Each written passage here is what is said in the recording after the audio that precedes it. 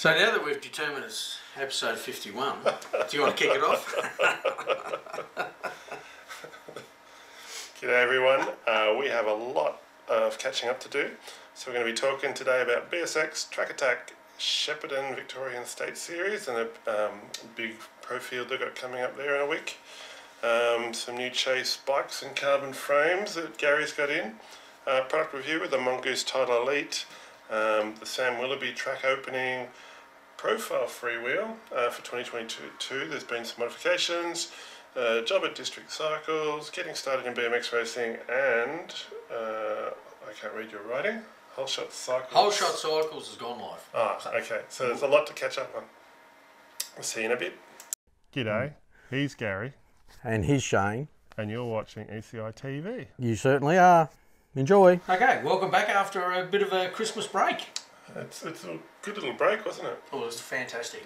Had a nice relaxing time, and it seems like ages since we've been together and had a chance to film, but yeah, it was a well-deserved rest from both of us, and yeah, had a bit of fun over Christmas. We did get together briefly at BSX. Yeah, we did. Yeah.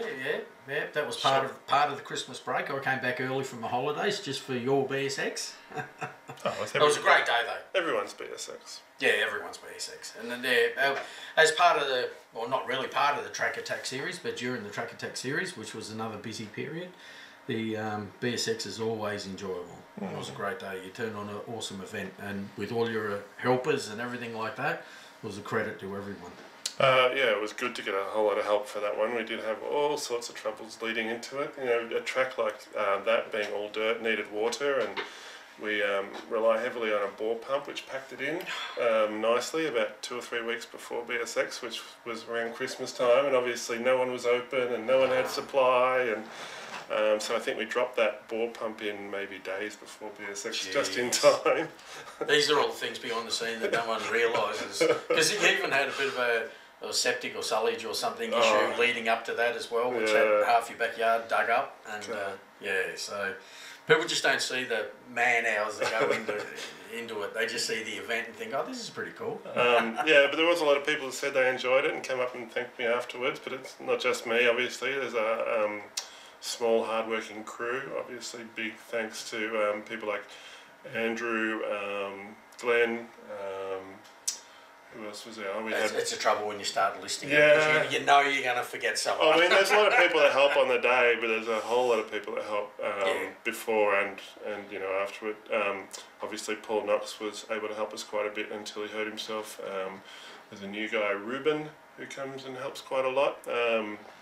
So yeah, there's a lot of people helping in the lead up to the event. You had quite a few new faces for the event as well. Mike Daly from Kick-Ass BMX was there. Yep, he hadn't been before. No, and so yeah, I did see there was a few new faces floating around, but yeah. And the weather was kind here this time. It was. It wasn't scorching hot and it wasn't peeing rain like it often does, but you know, it was good. So on the day, I think we've raised just over $5,000 already. But we do have a couple of frames left over that I'm going to try and get rid of. We did try to auction them, they didn't go in auction, so I might put them up for sale on Facebook Marketplace, I think, to clear those out. And okay, is there a way that, so that's how you're going to look at moving them on Facebook Marketplace? Unless you've got a better idea. I'll let you think about that one. I don't know, think about it, but yeah, too good an opportunity just to limit to somewhere like Marketplace. Yeah, that's true. So there we go. Alright, so that was fun. I'm just trying to think of the winners. This year we had a new female winner, Cody Stagg. Okay. And Emerald Blythe, who's won a couple, I think now, had to sit in the sidelines and watch, and I did hear her say it was a favourite event for the year, and she was kicking herself that she couldn't ride, but still recovering from her elbow injury. And the men's winner, there was actually quite a action-packed field, wasn't it? Well, it certainly was. It was really good to watch. For Max Cairns to qualify third, and he crashed out in his semi-final quite heavily. Hard. I know we've got a bit of footage of that, so I don't know whether we might better just pop that in. But yeah, that was a very hard off for Max, and it was quite funny actually, because he went down so hard it looked like he was going to, you know, injure himself quite a bit. And I saw him not long after he sat down, and he was sitting there just staring into space. And I thought, "Are you okay, mate?" I thought, you know, you'd done quite an injury. He said, "I'm just sitting here waiting for it to start hurting." He goes, "It's not hurting enough for the crash." He's waiting for the adrenaline and everything to calm down, and all of a sudden, so he was actually just almost in a trance, just waiting for the pain to kick in. But it didn't, fortunately. So yeah, he was very lucky. Yeah, I was surprised. He was hooking, wasn't he? Oh, gotcha. Flying. Yeah. So Josh Jolly went head to head, and Josh Jolly is last year's winner. He went head to head with Bodie Turner, and Bodie took it out again. So it's Bodie's second win at BSX. Yeah. So all very exciting. If you wanted to, you can go back and watch the full live stream that we had running on YouTube on the bmxultra.com account, or you can head over to, now I don't remember what this was, Fat, Old and Bald. That could be the name of our show. It's already taken. Fat Old. It's already taken. So Ali Scott did some coverage for us, and it was pretty cool the way he's done it. Have you seen it? Fat, Old and Bored. Never heard of it. Oh, okay. I'll have to shoot you the link. Yeah. No, I haven't. No. Now, I did try to get along to Track Attack to do some interviews. I was pretty keen to get down to Knox for the final round, but I managed to hurt myself the day before, and I wasn't up for walking or driving or anything when it came. A bit of a nasty injury you ended up with. Well, I'm pretty lucky, you know. I was at full speed, and front wheel washed out while jumping, and I fell quite away. And Ripley and my wife were there, and they were like, "I think we'll just stay at home from now on. You only seem to crash when we come with you." But I just lost a little bit of skin. I was lucky to have Glenn there with me, and he had he was fresh off a first aid course, so lucky. Yeah, it was pretty messy, but so it was mainly just your two knees that took the brunt of it, and an elbow, and my shoulder and my chest. Oh, is that all? Okay. So your little toe on your left foot was okay? No, that's got arthritis from a previous crash. So unfortunately we didn't get down to Track Attack, but it did look like quite a successful event, and had quite a few people, a lot of interstaters this year compared to last year. Yep. So I'm disappointed I didn't get there, but I'll definitely try to get there to next year's event at least. Yeah, I didn't get to any of them either, but the reports that I've heard is it was a fantastic run event, and everyone enjoyed it. It was quite hot for a few of them, I believe, wasn't it, from memory? Always is. Yeah, it is that time of year. Yeah, but yeah, it was a great event. I did hear that Parkour just had to run 2 rounds. Yep. Of Track Attack. It took one of Casey's. Yeah. That's right, and I believe Casey's getting some work done, so hopefully they'll be back in the lineup next year. Yep. So with some more racing, we've got Shepparton coming up in a week. Yeah, next weekend, Shepparton, first round of the State Series for Victoria, and a very, very popular track. So we've been talking to a few pros this morning, and there's quite a few coming down and across for it. So it seems like it's going to be very well supported. They've put up a reasonable amount of money for the boys, $750 plus 75% payback. I had Ryan asked me during the week, what's 75% payback? What does that mean? And you don't realise that that was quite a common thing back in the day, and you haven't seen much of it recently. And so basically, correct me if I'm wrong, the entry fees that the pros put in, 75% of that gets put back into the prize pool, which means that you know, the more that ride, the bigger the prize pool, and more opportunity to win some money. So I know back in the day, you know, going back 20 years or whatever, that you know, a lot of the events were X amount plus payback, or just a payback event or whatever. So the more supported it is, the bigger the prize pool. And so it's the first time I've seen this for a while.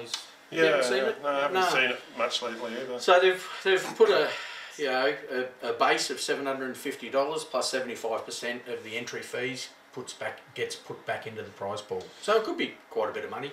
Well, yeah, it's not going to, you know, make someone rich or anything, but we should still see some great racing. I did hear that Isaac Kennedy's coming down to hit up the Supercross track prior to going across to the States and racing at Rock Hill. So it'll be good to see, you know, Victoria's best go up against quite a few interstaters. Yeah, definitely. No, it'll be a good event. So that's just on the Sunday?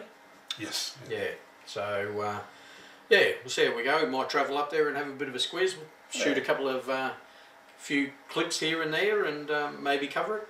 I might even help you on the camera this time. No, that's fine. Well, you won't be racing. Maybe. Will your knees handle it? Oh, my knees will. I think my heart muscle might get strained or something. No, it'll be good. Hopefully the weather holds out. Shepparton can be hit and miss. Can be very hot. Can be very windy. Can be very wet. So, but then that's pretty well anywhere in Victoria. So, so hopefully, hopefully you can someone, we all get an opportunity to get up there and have a bit of fun. Yeah. So you got some new chase bikes? Yeah, we've had a couple of containers of bikes come in, and fortunately or unfortunately, they've pretty well all gone out. So a lot of the shops, I've seen a fair few advertising them on social media that they've got them lined up in their stores. So get around to your local store and check out the new range of chase bikes. The Elements came in probably 2 weeks ago. The Edges came in last week, and so yeah, majority of stores would have received their stock now.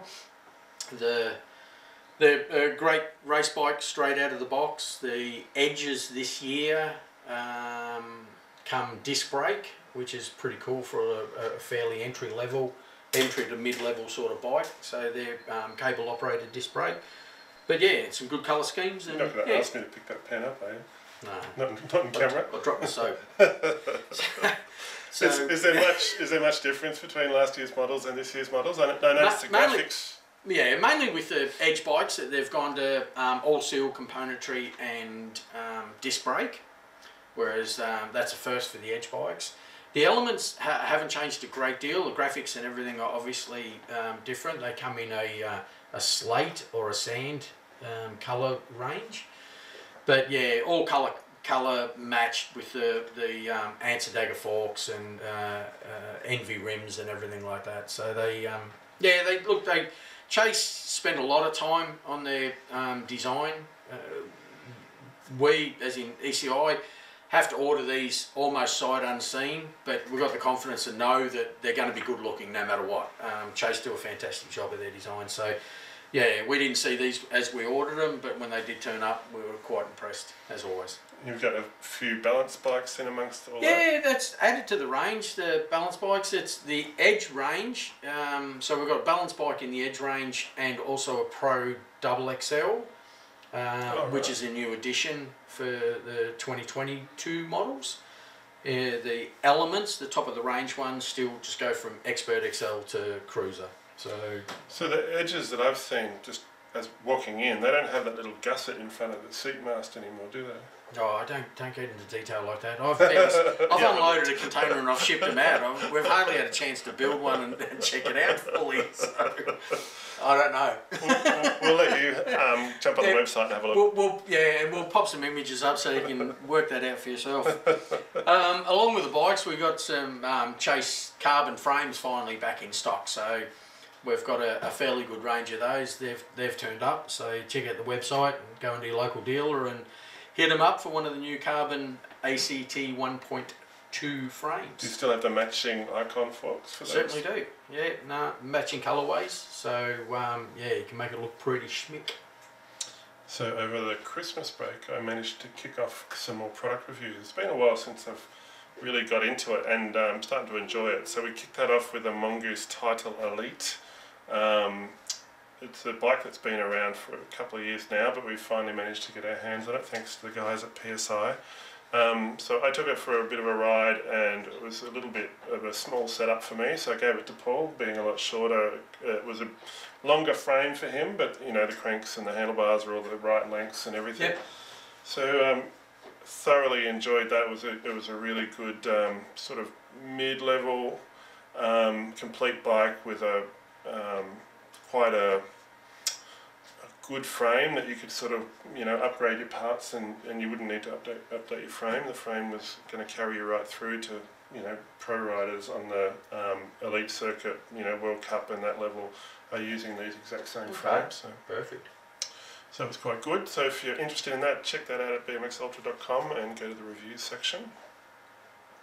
So something that was really exciting, but it was just poor timing for us, was the opening of the Sam Willoughby Supercross track over in South Australia for the opening of the Australian National Series. And you know, any other time we would have gone to Adelaide, but with the National Series starting so early in the year, we just couldn't do it. That was probably fortuitous. Dodged a bullet, really. I mean, we take any opportunity we can go across to Adelaide, because it is reasonably close and a good run for us, so we do enjoy going over there. But yeah, we're so close to Track Attack and BSX and Christmas holidays and everything like that that we decided not to venture across the border. And yeah, I think we did dodge a bullet. Yeah, the track looked amazing. Seeing people's videos and photos made me think maybe I'm just going to jump on a plane and do some videoing. Yeah. And then reality kicked in. I thought I got too much to do. And then starting to watch the live feed on Saturday, there was rain. Sunday, there was rain. I was talking to some of the riders, and you know, you couldn't pedal, you couldn't go as hard into the corners because you'd wash out. You couldn't pedal out of the corners, so it was really made for interesting racing, and saw quite a few spills. Did you end up seeing any of the live feed? Yeah, I did watch a bit of it, and you feel real sorry for the track developers and the organisers and everything like that, because to host a major event like that, as soon as a track's finished, you can get by with it, but not when the weather turns against you. I mean, that's going to test any track or any track builder, because it'll just chew it up real bad, and unfortunately that's what happened. So I think you're going to have a little bit of an interview with someone in regards to that, just to get a full story on the whole incident. Yeah, so hopefully after this I'll head over and catch up with David Gosling from All Tracks Australia. They did a lot of the track build, not so much the surface, but from what I understand is the surface was never completed, and they were going to go back and finish that off after the event. Yeah. So looking forward to that. Yeah, so there'll be a separate interview. Yep. Other than that, that track looks amazing, and I can't wait to get over there and have a ride. Oh, once it's all settled in and finished and everything, that's a phenomenal facility. Yeah. It's going to have the attraction that, you know, Shepparton, Sleemans and everything's got, for sure. Yeah. And it's very lucky for the South Australian crowd who finally have themselves a Supercross track without having to travel across borders to get to one. Yeah, definitely. I noticed over the Christmas break that Profile have a 2022 version of their freewheel. Yeah, well, the freewheel's been super popular for a couple of years, and then it sort of dropped off the face of the earth for 12 months, and we had trouble trying to get any stock. And all of a sudden they became available, and yeah, they've been modified to you know, a few tweaks here and there, and I think we're out of stock of them again now, but that's only because, you know, we had a bit of an influx of people wanting them as soon as we had them in stock. And but yeah, just a new modified Profile freewheel. There's even I noticed Profile's putting up, I think it's Tech Thursdays or something like that, where they show a little bit of the manufacturing, and last week was machining out the ratchet ring and housing for the Profile freewheel. So it's good to have a quick look at that. But yeah, so they're back available again. So the biggest difference between the first gen and second gen is there's 6 poles versus the original one, which had 4 poles. Is that right? Yeah. So a few weeks ago I went down and visited Brett at District Cycles, and they've got a pretty big setup down there. You haven't been there yet? I haven't been there yet. I must get down and have a look. So pretty amazing store. They're really big on their BMX. Brett is a mid-school racer who was pretty handy back in the day, up amongst the elite level riders. I remember having to race him quite a bit, actually. I think we're in the same moto at Melbourne World Championships. Oh. At the Glass House. So we go, so we go back quite a way, but they've got a job opening there as a warehouse person. Okay. So if you're interested in getting involved in the BMX industry and you're in the Pakenham area, which is I think where they are, get on to District Cycle Store, I think it is, and ask for Brett, and he'll be able to give you all the details, or check out the website. I believe it's on their website as well. So I started to find more and more time for writing stuff on Ultra, and I did write an article about getting started in BMX race, and it was very, I don't know if you got to see it at all. It was very basic, point by point, with a whole bunch of links, because it seemed to me that over the December, January, people had started developing a bit of interest in BMX racing, so I had quite a few people asking me, about transponders and how to enter and where results were and all that sort of stuff. So I figured I'd do one that's very Australian based, so hopefully it helps people from around the place get started, or help somebody else that might be wanting to get started. So go over and check that out at bmxultra.com. Great idea. It's good to revisit the grassroots every now and then, and just for sure. Publish something like that. It's interesting, when people want to get involved in BMX, they have a look at, say, Oz Cycling, and just can't find BMX specific content. So I figured if I pulled all those links together, I'd be helping at least one person.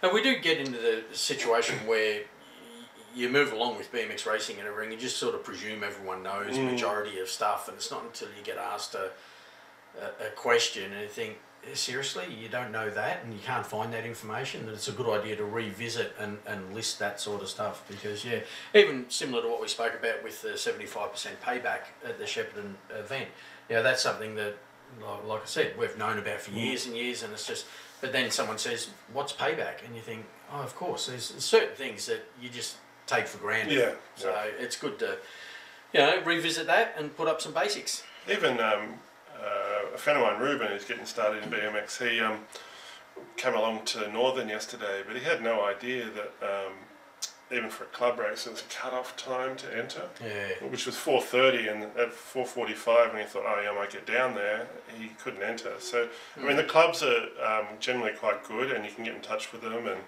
ask them if you could slip an entry in for a club event, because they're happy to have more people come along and try. But when it comes to an open event or something like that, it's just one of those things that if people didn't know that entries were closing so soon and they miss out, you have to wait till the next event. So.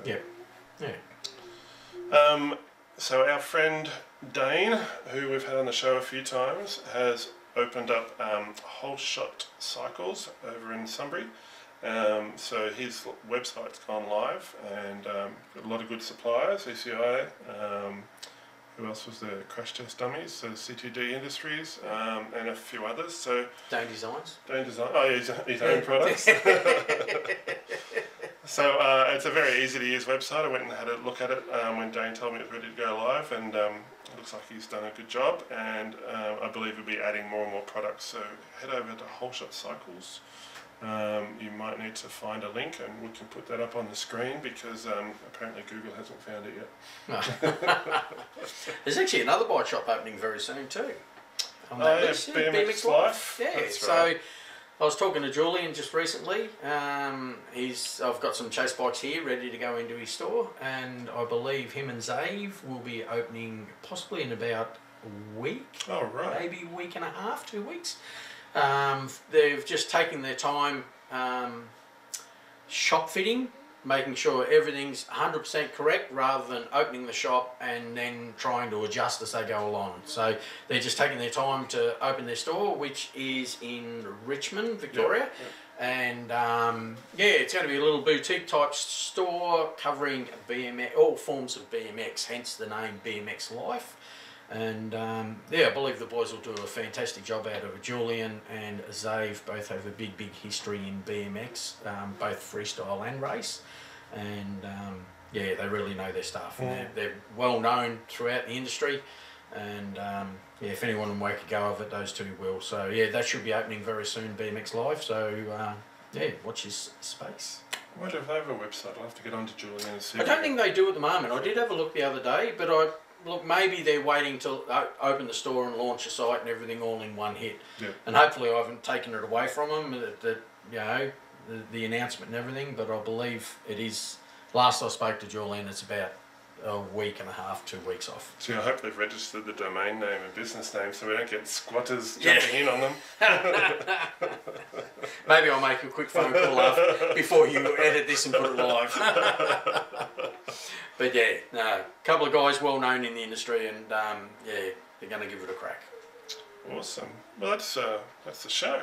That's about it. Yeah, that's it. I'm not going to say that's it in a nutshell or anything like that. Stupid things, but yeah, that's a show.